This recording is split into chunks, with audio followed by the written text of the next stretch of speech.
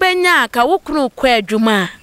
na wafre na no pa no wadwale awie na wapesti ape bibia ma bema no edi awie no no wafre bema no se bla fa wuti atuma kosu akumai eso na me nhirawo na chese bema no bebu kotodwe bema ni bebu kotodwe abla oba na boneked na wodi ni tina to so kire sa wo bema no ba bia wo free baaye no anyway aha ti bu kotodwe fa wuti etoso wo se akosu ana abna ene hyira me kwa adwuma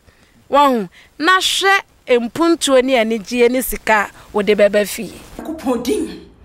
senya nkopon wo na wo bo me Mary amponsa de ba wiase Ebeneza da kwa yi adomatiatia me fa ahodie so de ne nsa hyehya mase wo wie ye wo gina na aduro dem ho no mo ene ne nsa hyehye fam sa me oni me ho hwe na me ka ntam de agu no so ena no pamande ya maso Africa so me hu sa me chimenyi me nyankopon me ba me twan mu da ha me ba me twan mu de toto ha me ba me twan mu de toto ha me ba me twan mu de toto ha no mo me nyankopon me sofra wa no pay Ebeneza da kwa yi adomtia no so ka me de mensa na kwa me twaso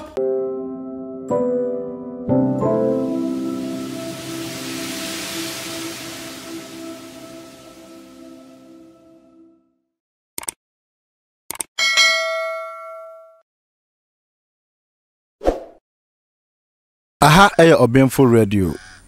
ene mosomfo massage bre masa makwa kwhwehwe komfo akuabo atma ni nyina aye de trend o social media mejeri se bi kro de kan hwe bi dada na sene de bia meka ne sa ha ya de kire ne de hwanti de okohwe ne de wanya de kire anasa de hwan de bia amfirimu afei na me nso matabiri makope de onim de osunsum mu ne honamu me kire na na akuabo atma menene betwetwe ho komo na ade kire die wo mu no so a kire na no mienu so so asua bibia aiden afrim enhwe video ni keke hwe bibi film sabre de trend no social media prophet Opambour anase prophet Ebenezer Adakwa Yadom prophet 1 nations prophet oni yenua baabi a your friend Mary amponsa also ni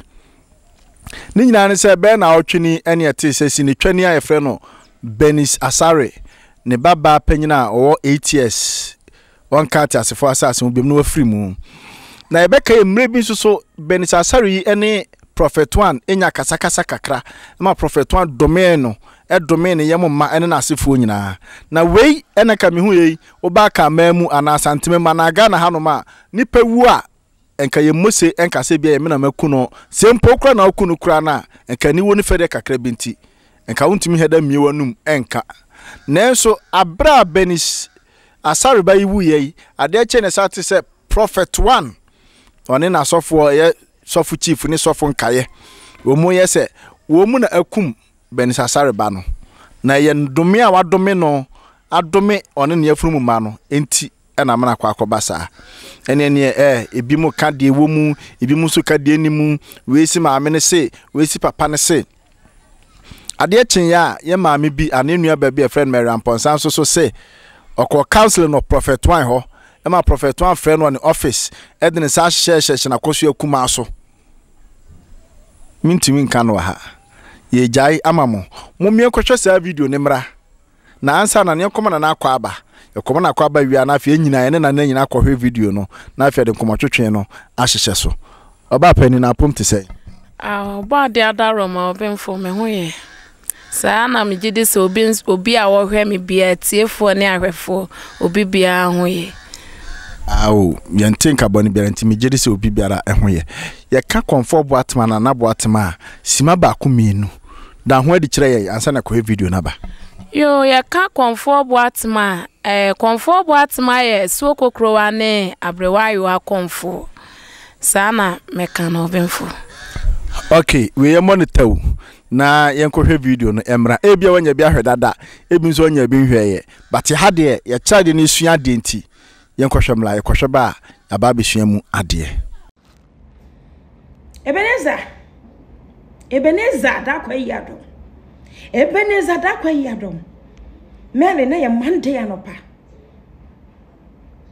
me sole ya makuchima mechima Nyankopon na di chima e kan ma blabo ho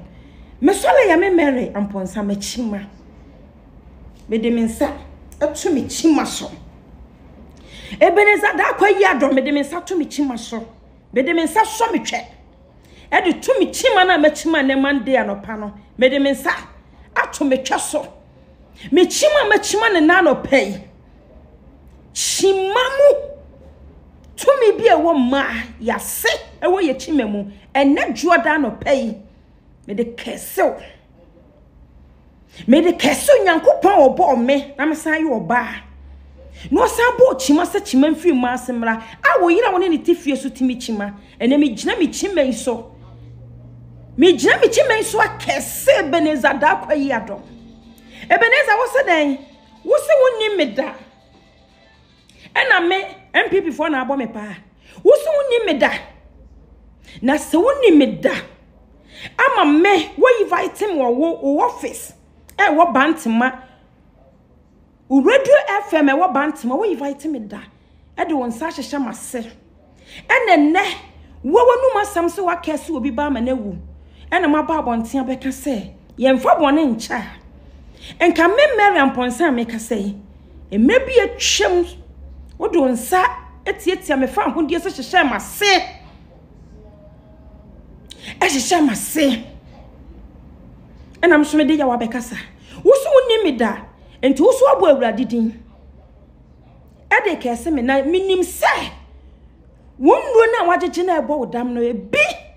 ena ade atoto sa din no na nya Christ na nkasa Jesus Christ na a Christopher bi nim no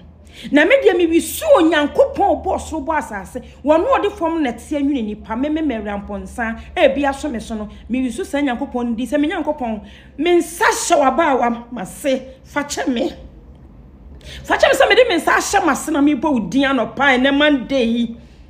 Ebeneza da kwa yi adom a wonye Nyankopon osomafo no yesisifo wo ya azani wo bua manfo gigi wo musika de apene ho wo de ne nsa hyehye mase no wiasa begina fidi kase so ntentan kase so gumani masesa me wonim me enti osama ameme ne me ma e de kona bosom dem no me Nyankopon ho me se de me hwehwe ne se wo be na mutumi mu ama aprada atete yirem akwa Ebeneza da kwa yi adom ni fia na na ba bia wasi on na sese hoya asole no wo be ma wa prada adane nkante akoju jesi Ebeneza da kwa yi adom ni tirim na yire ka ho bi na sofo no mu gudem ho nyina ebinum o motete abrochire abrante bi ti abrochire wo se manim tantan memfronsa nia yebubu eyintosu oton wo jane maame ho jane nuanam ho obi ba fafafa te sam wo se memfronsa de yebubu ntosu oton wo kunkum nipa wa Ghana ha ne wo jane kwatena brochire o senso so de na Ebeneza nkrofo ni bi no me Nyankopon wo na wonim sa abrante no wo wi wo se me ho kankan wo jane maame ato ho agena busuafo ato se me ho kankan abrante akro no sa bra ya brochire hifo na wote sa ya hifo na wote mensa ya da so hye metwam me sama wo so bi nya bia wo bia Nyankopon soma na prada amra wo so sasema me ka kire Ebeneza se Ebeneza de ne sa hye mase no sa me boade a me Nyankopon wo bo so bo asase oso Nyankopon wo bo so bo asase wo bo Adam ne Eve first no wo bo nsuo se Ebeneza da kwa yi adom no nsuo mensa me de hye mase se ya no kroso de ne sa hye mase pen de a mi chimayi mu amede me nsa hye mase me Nyankopon kire wutumi wo mi chimayi mu me Nyankopon me se kire wutumi wo mi chimayi mu me Ebeneza da kwa yi adom ewiase ne Ghana nyina enhu Nyankopon wutumi a wo na enya de suade ma asofo binimu a won fra wo mo no mudu din ebu nipa afefa nkranketua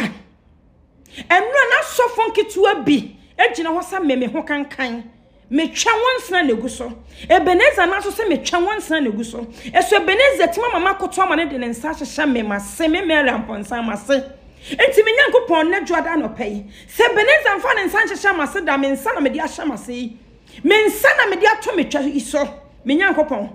me same Ebeneza ma tumi bia wo ma atwem tumi bia wo ma ase me chime mu Nyankopon bramu ma me wate bedi kunima me wiase nyina hu ne ma ebinu ma wo mo ya asofo a wo mo peso mo fa kwan bone so edi nya mo hu di udin ye adwuma no en set example Enfome Beneza da kwa yadom wone na sofo atwa ne ho ahia Ghana krobiam ha no mo wo bi ode na no betumi no Beneza asam mu asam ne ye no kra no me nyankopon woni ni mame suma aprada ka omo so suma aprada ka omo so so wote de ka mu so oda ne mpam so wote fie so odidi so wonom ade bia wo ye me se me nyankopon suma wa aprada ka no so e ye ni pa bebra adwene se wonto obo ntem me nyankopon me se me de me sa tomade jaso nyankopon me de me sa tomade jaso shawa ba wa me amponsa mutumi na me hye odi ani monyam ewiase nyina be hu se tumi nyina ene oba ade otumfo nyankopon me da wase na dwo anope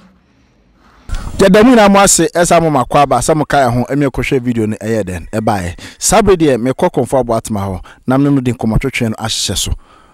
oba hima video ese onya bia hwe kama my hwebi pa free be 3 days ni my hwe video ne pa na meyi nsem binzu so efrim OBENFO sade ekono eye ni nguase ema oman no meka say ye ni nguase ema Ghana mine nyina echese sofu mu a na sabi wafa sa oyonowe ato ho so edikan obi ba ewu ya wo se wona waku no wo bose anka sofu de obi ba wu a wo bose sei sofu asabi unya wudi ni nya kwamu kani sabi wo se wo ji akra amenya media e de benti na obi ba ewu ama wa bose sempo wona ukura na wo bompa ye ma ni wu ya anka ho no nka wo besan sere nyankopon se onfa wonfonso onye dei enchew na wenso de amanesa wo bose na sabi OBENFO eya yenhwe yen akonfo no se yen akonfo sabi mpladwa asan ye do ye hu edo ye hu no eno a bi nso so na ye wo edematemamufo e kire se me se menwi akonfo ya me bone na se me de beche no de a adenti na temamuni aya me bone a me mfa nche no na me kwa akoya ne bone me kwa akoku ne ba na me koku onu amu na ma befa handkerchief na me de abose se makum nipa asumesi eno kura no se konfo wo yesa obosom a wote ho no bosom no ene wo na ebede ebedi wasema wo kan twetwema so ne yemfa ne se ebia obi asore na ebia odi one obosom atemo a wo de beche no obi asore na se odi me ne me bosom atema eye bosom no ene betwe ne pakro aso ene nya se bosom no wo twe na so e wo kokoam wo twe na so ama enipa nyina hunu se mekai ebrebi obi di asem etu obi so wa asante agona osi asomasi wo no wakum obenten osi da bi mini mu hwe na sister ni di America baaye oba abre wa yom osi nana obi di asem atome so ya enti me pesa abre wa yiwa etwie ni pakro so ka na wei na asem na ekọ baaye se ekọ akosai eman ni nyina obi a oka bia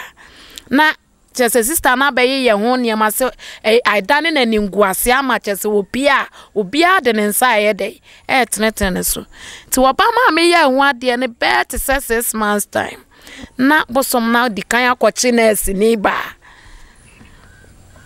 na ya se nurse ni ba no wawo ama omunim se oba de wo a ewo hwa na wa ye de ati agusi ebeka se ekuro ewo ho nti no omunim se bia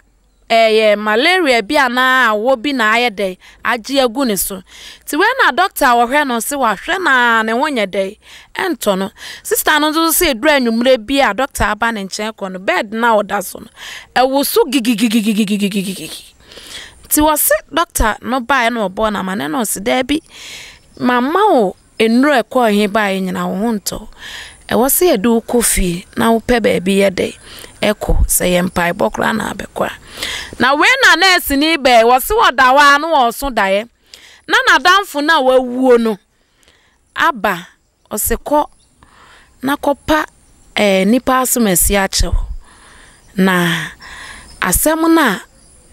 mode to ne so no ente sa anyi wono na ayede akumi na we na sister ne se wote ho a oye bia ba wote ne ba ma obehu se dom sanso no se na aheye mama ne na sinene asem obeka nse opanacho meka se no de ne nkoto dwaede agufem se onfa ne mfonso onye den enche no e kire se asem no woka bi no se woka ne se ka no se mekra na mkoka kire o mo se eye wo na wakum enipa asomesi enti yedei fache me enti yedei fache me ema ehwo no mo no omode yedei eba asone yeso ti wo mo ba ya yetu kosua no na che se ya tentem na ye se ya abrewa no na yedei achi sister no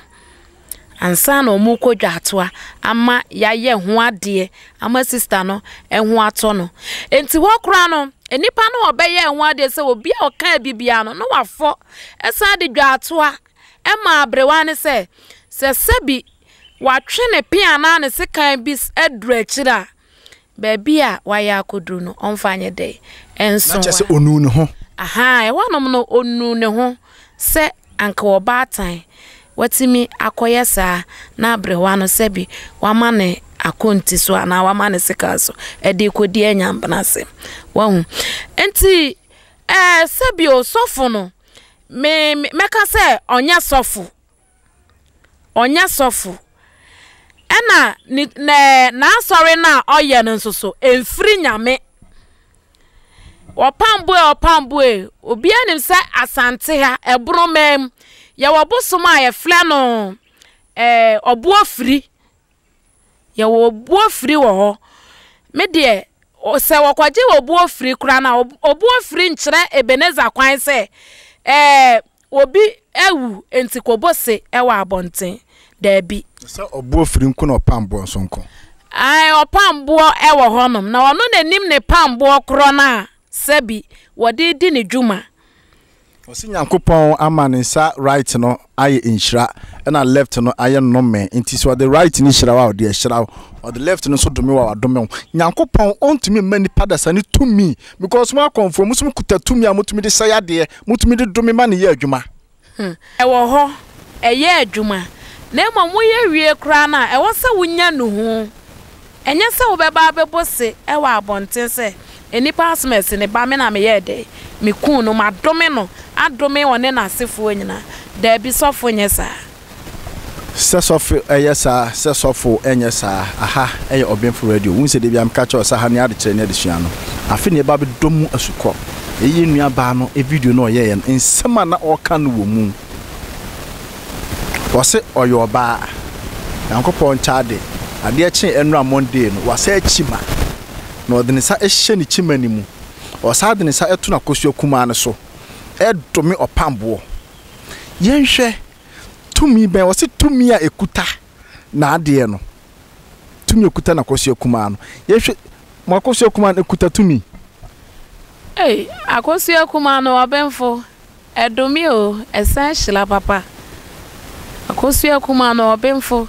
ade bia opese enyema obia ebeya ma se wo fa oba na se wudi oba ne nidia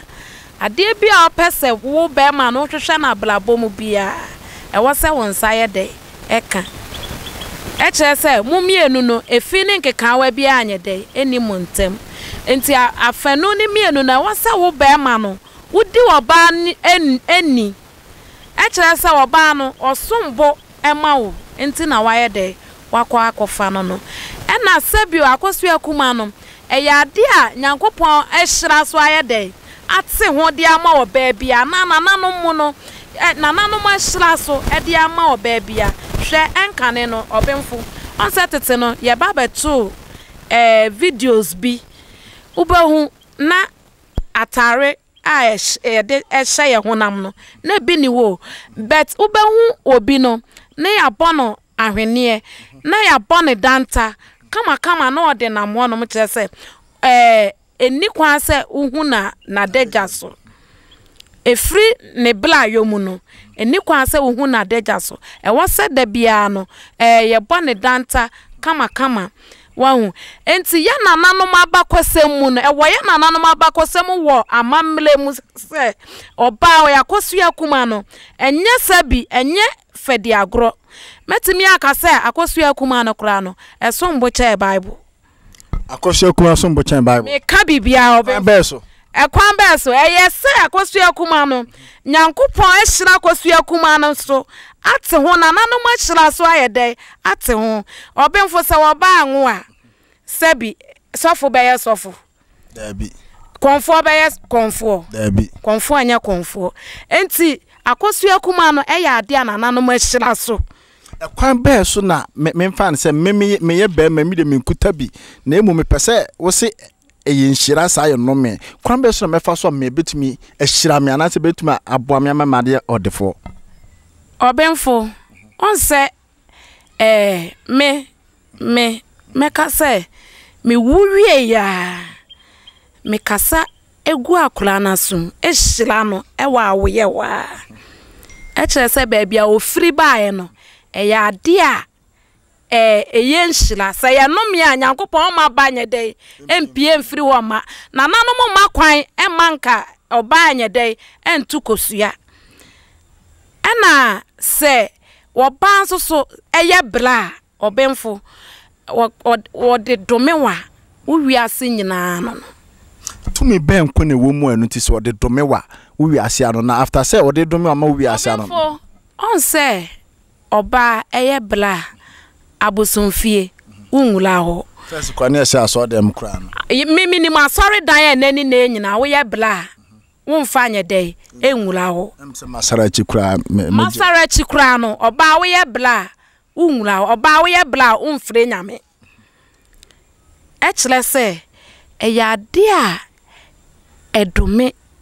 ehila minimo bi a obenfo watimi di kosua wose ne yonko ba ka kire ne se oye tutu ni ba se bi mpreduasa wafa kosua ahye nase atena fem ede abo ba ni na danfo ni dua amadua no enya no omokodane and so still girl no wonya na hoto da biala da enti ema no sebi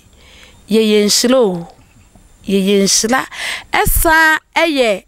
enome abusudie enti na oba eni kwan se wadeja egu abontene wosa ble bia wokata wadeja so kire se eyenshila esa ubetimi ede adome ubetimi de ehira menka se wa wo hwame no fa sebi wakosu akuma ekodomi obi menka se fu wakosu akuma ekodomi wo ba na emom ye wo obi wo ho ma otumu se wa ye obone ama na ka wonsono eno de utimi ede wakosu akuma edome no ema ne yeyi ese bi mu kura no etumi ebo adagya no mote wopo moto ase ede dome ai obetimi abo adagya ede na kosu akuma no esifam apane to ase kire se kankan ne wo moto ma wo no me mamudue woto oba ho a na se wode na kosu akuma no wode to ode sifam no wopane to ase a obenfo ene ye di wiase nso nyina bedwalo enso wo nya de emfi kire se wano na aye de ekoyi wuka ebi ni beneza de na sofo de we mo si ato no ho no se de o mo si ato obai hu firi ne soro be ka ne fam a obai ese enomele ka flawate udi yo na me ma mo ni yo no enso so se de o mo si atimi ato obai hu amma sabi watimi di na deja abeto abontene se sa adwoada no wa ye bla enti wode ne bla yo no etifem sabi wode ne nsa ebo na kosu akumam edome wo Ebeneza adakwa yi adom Ebeneza me ka kire se tuamni kakopa ma me meli achew na anya sa enumi wei wo se wo ba hye na se obegu na ni mu ase ama na ka ne nchini ma ka ne yam ade nyina Ebeneza sa no mi we wanhwe ya wa na beba so na bedi wonya ento so na wo wura ayede afiri ho ansama wo be kai se blebi nipa asomasi ana obenten menini nya ntokwa ana menini nya asem bi e ma ne bedome me kira se wadome wa kire ewiase nyina wo wadome wa kire enwia ensuo ene nhoma ene abosom e wo wiase nyina Ebeneza meka mesuo kokrowa kam abrewa yoa se tu America makopa maame mele achew eno na wiase nyina ehwe se Ebeneza obetimi akopa maame na achew ama de wose wo ye ededane wudua anase amamle kwaso no wotimi eka se wajai bibia mana yede aka eno na Ebeneza wose sesi a wotimi tu ho anamo na de Ebeneza eti a kire ye ne de sebi onyane woba no sebi wo huru na koma eno mele no wanhwe ye a Ebeneza enomi ebeba ne so kire se wo se wadome no wode na koso akuma waye Bl00d adome no Ebeneza anhwe ye a sa bla na sister na ye ede adome no wonhu ne bla no ebi muso se maame Mary ankopa Ebeneza atewa Ebeneza no mi odome no so beba ne so Ebeneza no me na odome no Emma ne so kire se me sebi OBENFO Ebeneza se wankose sister no pa be yede no wahunu na deja so onu kwado so mpe no na emumem so se okon honum counseling and odin sa hye no ho friend one office and odin sa hye no ho asase dem so se counsel no ena oye se onwro ne jeans no emanhwe no so hye jeans trouser ena woman bisi ne kutudwe na ntemsem bebrebe pedi on pen na emum odin sa afefa so si o Ebeneza no won se wonwro ma ne hwe se sebi enomele kroda na ya se no wokomi ama na ase de ana enomele kwa ne ho cancel na ofre no sebi woka chen se kroda na ya se ana sebi ye twa ne se kan ya wo se wokoma ne twetwemu ahoma ye de ema no se Ebeneza na adwene ana sebi minim se no wabo sister no ho po ebese wo gu na nim ase de kire wiase ene eno na abaso no ena enomele no nso sebi mpredwasa baabi no nanka wase oma na adwene mu ye dai eda ho nanka wase oma na adwene sofo mu ade adenti na meba ho na sebi wo office me wura me ho na sebi hwe madeja wo wiensu a wo de wodono wo ne member wodona obeka che ne se nipa asomasi ene oba me office kra se na me koye no nti na ne nkwala na nya kwan ka bie no nanka no kra no ena nchen enomele no me na wadomi Ebeneza no eno na yenhwe nka ho asem eno na wo se Ebeneza wo hwe na wo ka ho asem na wo dwa atoa se sebi wate kwakwa so kura kodwa atoa no na sebi efini nkeka wa bi eba osubia o te kwakwa so ensra sase ya mponiamoa wonsre suwansuwa ene nananom abosom nwiasa na saa no me no yenye dai yenyimfiri wo no yenhwe ni sei eye prophet ana prophet one eye Ebeneza dakwa yadom se wo hwe bra o hya ase edi ne dwuma asesofo ene pempen so de aba beduri nti ugidi se oni tumi bia ebo no ho ban ya nti enu ti nome no ebeye kwa obi ntumi nko ba bi nkobo no ho ban abra ye bebo ni sa aduo ya abra nya adwuma so ebia ye mfa so abo no ho ban tio ahoban bone de ewo ho na abosom nsoso omudi asem papa OBENFO meti we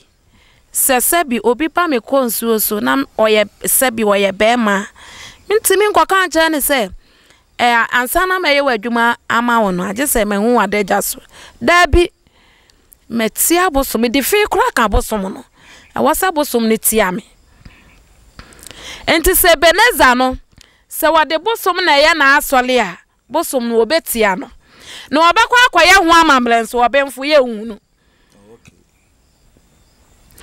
say akonfo ya ne wo ma ena ye adwuma no enso sofo no bekwa akogina bontino akoka se wadome madome nsuo madome bosom madome nwia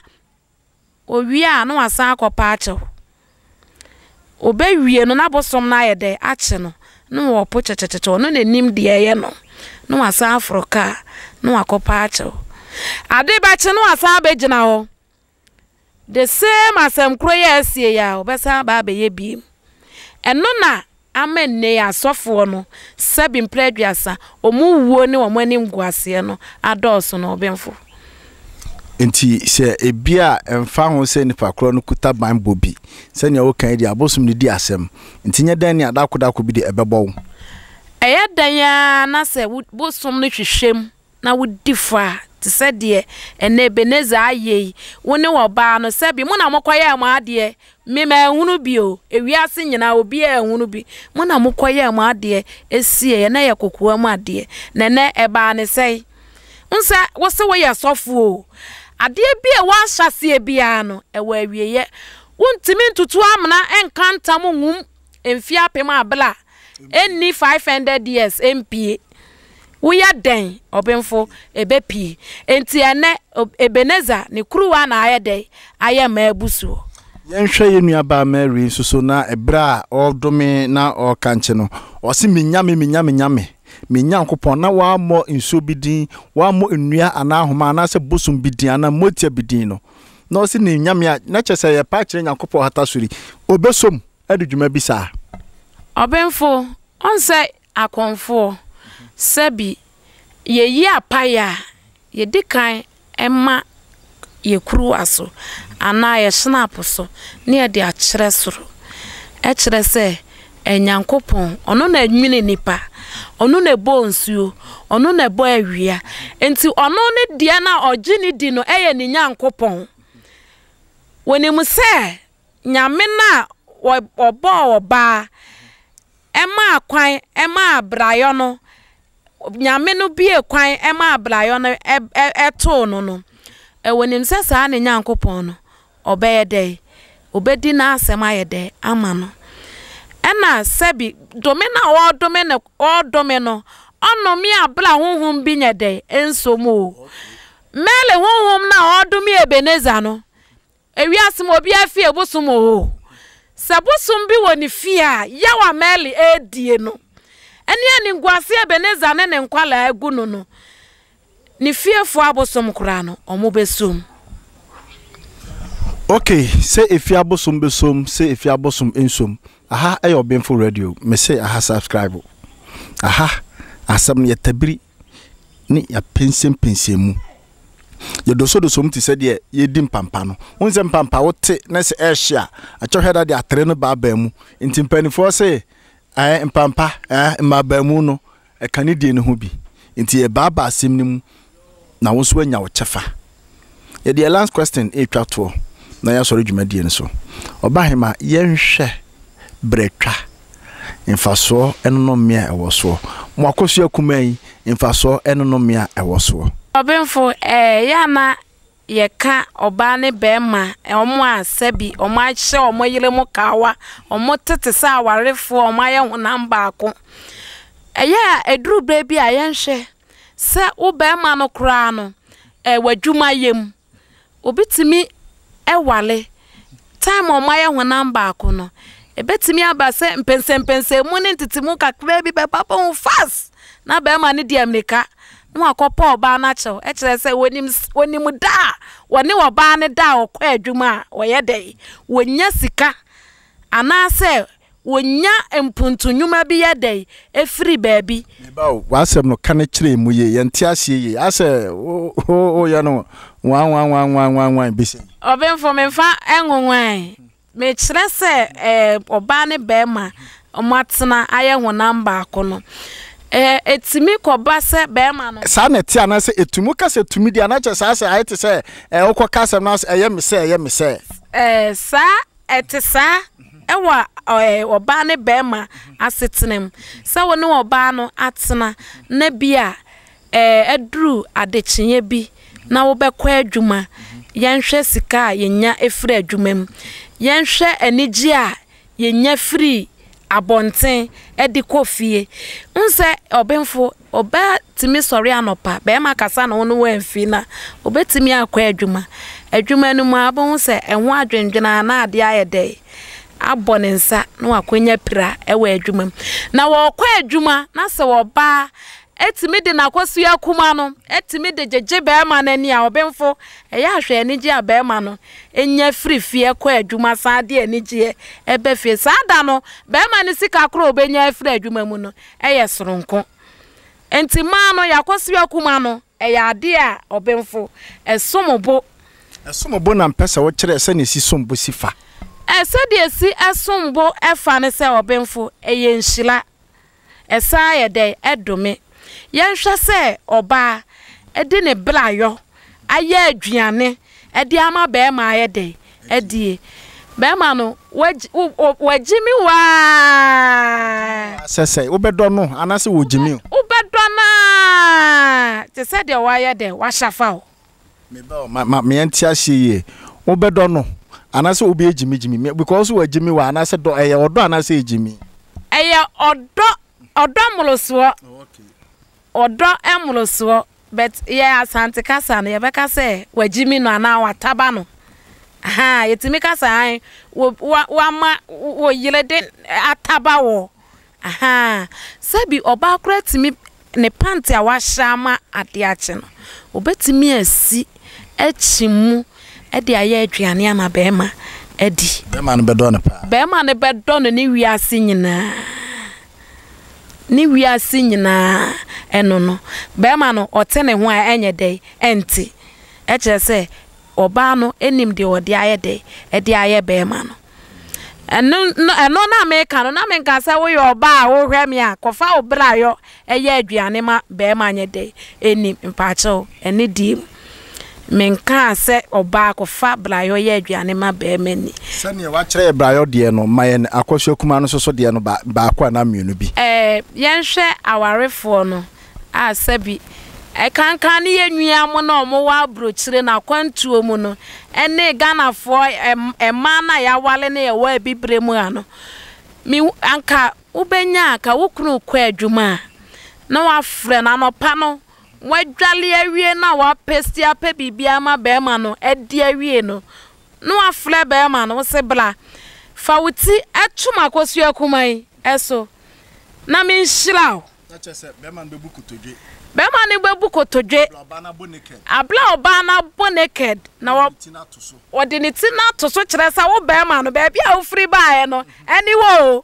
aha ti bu kotodwe fawuti etoso wo se akosua na abna ene shila me kwa adwuma wo hu na hwe empuntuo ni anigye ni sika wo de beba fi na chese eye powerful akwankyere pa me say powerful akwankyere obenfo me say bema wo de wo kwa adwuma afre wo yire akosua bla me pese me de meti eto akosua kuma ne so fa wuti to so na oba ne mfa ne nsanwu so na wo nhira na kwa adwuma ne yenhwa ade we eye akwankyere a konfo akuabo atma ede ama OBENFO radio ahwefo nyina so ye bema na waware na ono yire odo ntiase ani je wo ho no mo a ose akwankyere bia no e chense akwankyere we ebia wo pa adwuma ye ebia wo ton ade ye nto ebia wo yifitani wo komazi wo pese kase ba mo chese dwumade bia wo di bia no oba hema ne se bia me pa adwuma ye na me ne me yire na ti bia ye yimade afra adwuma na me pa adwuma na me twa application de ko to ba bia na me ko interview a eno so OBENFO at times no yenhwe emema dodo na wo madwuma sei no efri omone ma asetenem kire se wakwawale oni anigye ene wo pepe bia ema wo ba no meka se sensa wo wale ye no ba na kura kasa no wa no wapahin no ena kura ne wo ba ne na ena anigye bia ye de efri mu aba wo se wutimi ni wo ba no eda mojimani wahu na wo be ma no wo de adwene mu fine odone ntiase akwa abontene wo ba hu OBENFO wo ko obi adwuma makopa adwuma na waka wani masisu a wo adwuma ne bia wo de be ma ho obeya na adwene kura se wo pemu na ekena bi woni wo kura na de na ekire ejawa wo be ma na adwuma na yede asei wahu enti be ma betum pon a efiri wo ba bema betum pon a efiri oba bema behwe ase a efiri oba me kai time na me ko Pentecost na